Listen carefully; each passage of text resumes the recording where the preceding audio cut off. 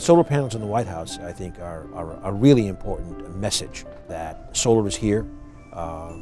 We are doing it. We can do a lot more.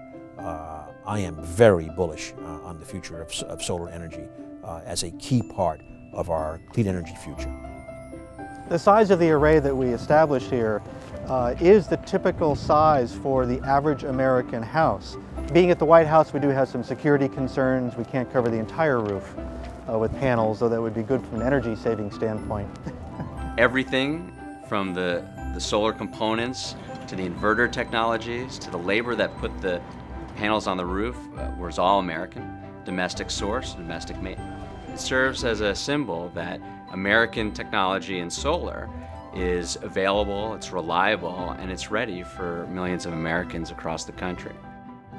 So the first thing what we did was we drilled down to the concrete and then basically epoxied a series of threaded rods back up through the batten tops. We then were able to install a series of grids for a subassembly upon which the solar panels could then be secured.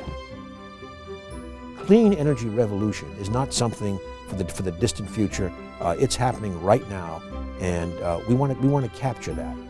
Every 4 minutes, some small business or homeowner is going solar.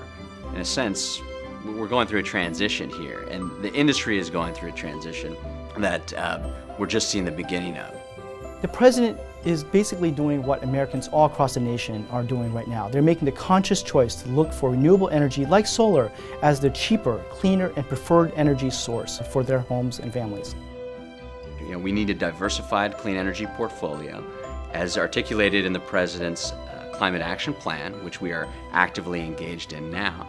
And we also need to spur the economic sectors of the future. Last year alone, we created over 23,000 new jobs in solar energy.